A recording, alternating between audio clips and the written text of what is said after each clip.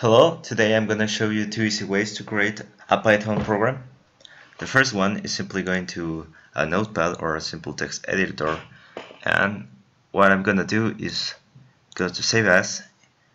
I'm already in where I save all my Python files, and what I'm going to do is, instead of saving a .txt file, I'm going to save it as .py, and I'm gonna call this one hello W.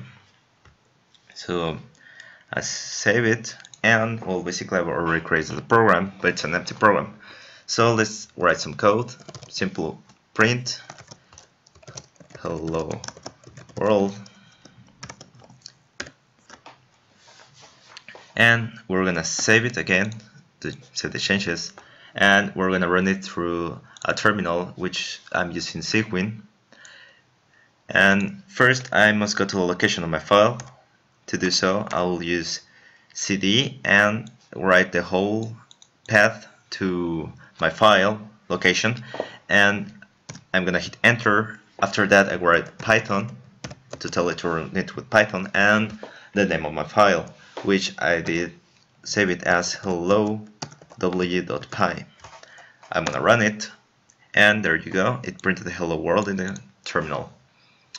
Now this is one way, but Python automatically comes with the IDE, which what it's gonna be, it's the simple tool that lets you create programs a little bit easier.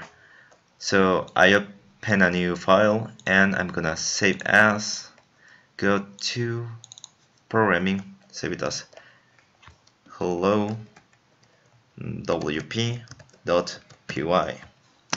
So basically, again, I've already created my program, but it's empty. I'm gonna do the same program again. Go print hello world, and run it. You can go to menu run module, or just press F5, and it will tell you to save it. You can save it before or whatever, but we'll save it right now, and it will run it in the console. And there you go, it prints hello world. Now this is just two ways to create files, but you can run it either way.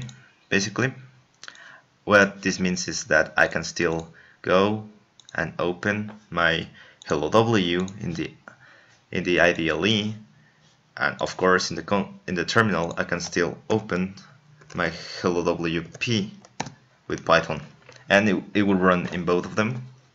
There is no problem. It's just two different ways to create these files.